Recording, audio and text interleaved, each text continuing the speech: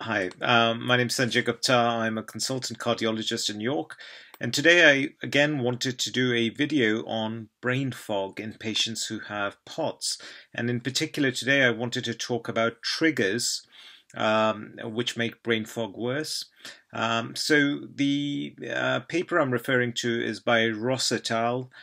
This was published in the Clinical Autonomic Research Journal in 2013, okay, in December. If you come to my Facebook page, I'll put the paper up. So basically, these guys are very interested in this subject of brain fog, and what they did was they asked a bunch of people who suffer from POTS as to what they felt their trigger was for making their brain fog worse, and the results are interesting. And I thought if I could share them with people who suffer from POTS, then in some ways they could understand why their brain fog is worse, and if they could try and avoid those things, then perhaps that would not cause as much brain fog. I would say that over 95% of my patients with POTS who come to see me talk about suffering from brain fog, and in the previous video I described how people with brain fog describe it.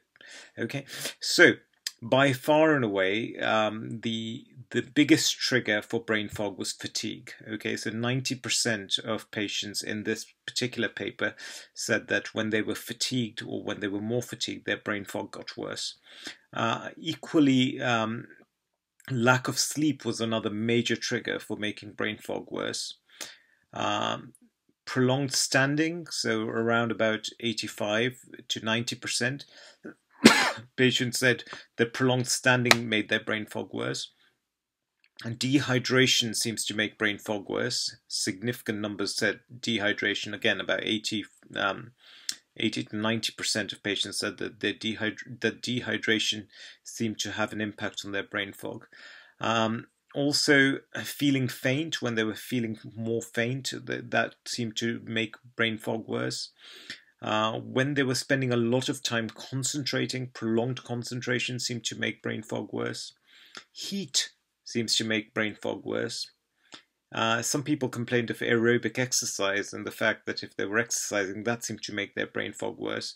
I have to say that although it may do so initially, as it is a really good idea for people to do aerobic exercise, because once you start doing it on a regular basis after a few weeks, aerobic exercise is extremely helpful in POTS. But in this paper, about 75% of patients said that aerobic exercise made their brain fog worse. Sitting still for too long seems to make brain fog worse. Some people talked about walking making their brain fog worse. Noise seems to make brain fog worse.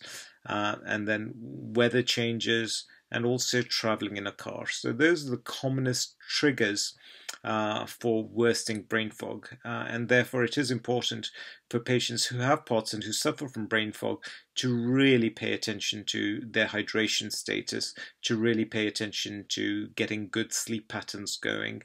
And I've done a bunch of videos on that. And also to avoid prolonged standing, to avoid heat, excessive heat, and to take breaks. You know, taking breaks is an excellent thing, so you're not spending too much time concentrating on one thing, and then taking regular breaks will help with the brain fog. With all these things, you know, if your brain fog improves, your quality of life improves. If your quality of life improves, it gives you more energy. If you have more energy, you can do a bit more. If you do more, your quality of life gets better. So those are the kind of things that I think it's important for people who suffer from brain fog just to be aware of. Okay, so please consider visiting my Facebook page, where I'll put other videos out which may not be available on YouTube. My Facebook page can be accessed by typing in York Cardiology at gmail.com in your Facebook search bar. I'm on Twitter. My Twitter ID is York Cardiology. You can visit my website, www.yorkcardiology.co.uk.